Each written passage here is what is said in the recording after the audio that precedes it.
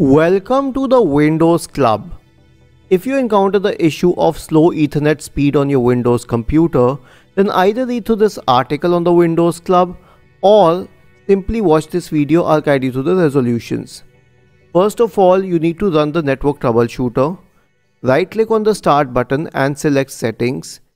In the Settings window, go to the System tab on the list on the left hand side.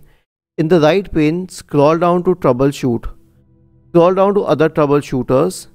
You will find the Network Troubleshooter in the list. You would have to scroll a little. Click on Run corresponding to it to run the Network Adapter Troubleshooter. The next solution would be to refresh or reset the network. Now, while we have an option in the settings menu, the best way is through these command prompt command lines. Copy them, search for command prompt in the Windows search bar, and click on Run as Administrator to open the elevated command prompt window. Paste all of these and hit Enter. This should do the job. If this doesn't help either, then you can change your DNS settings. Press the Windows key and the R button together to open the Run window. Type the command ncpa.cpl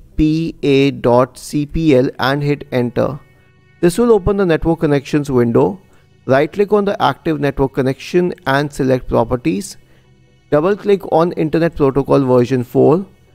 Check the radio button associated with Use the following DNS server addresses. The preferred address would be 8.8.8.8 and the alternative one would be 8.8.4.4. Click on OK to save the settings.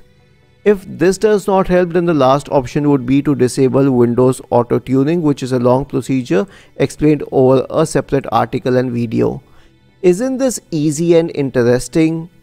If you have any doubts, please go to the original article on the Windows Club, scroll down to the comment section and write your query.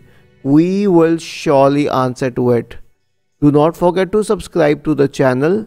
Thank you for watching this video and have a nice day.